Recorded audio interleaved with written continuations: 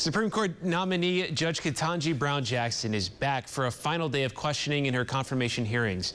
Judge Jackson faced 12 hours of senators' questions Tuesday, with some Republican senators accusing Judge Jackson of being soft on crime, a charge Democrats dismiss. Deborah Alfarone has more details from Capitol Hill.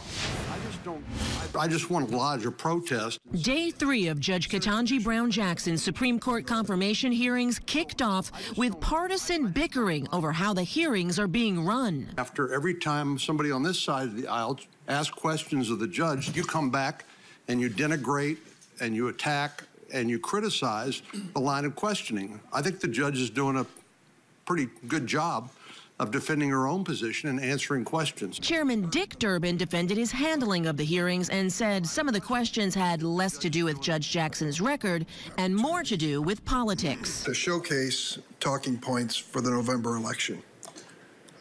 For example, all Democrats are soft on crime, therefore this nominee must be soft on crime. Some Republicans have said Judge Jackson was too lenient on sex offender sentencing, a claim that former Senator Doug Jones, who President Biden picked to guide Judge Jackson through the confirmation process, dismissed. We were expecting tough questions, but we're not quite expecting questions that mischaracterize her record and those kind of things.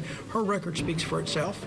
In an equally divided Senate, Judge Jackson's eventual confirmation vote is shaping up to be mostly along party lines. Based on what I'm hearing so far, I just have a hard time supporting her based on what I know. The White House says 1 or 2 Republicans may still be convinced to vote to confirm Judge Jackson to the Supreme Court.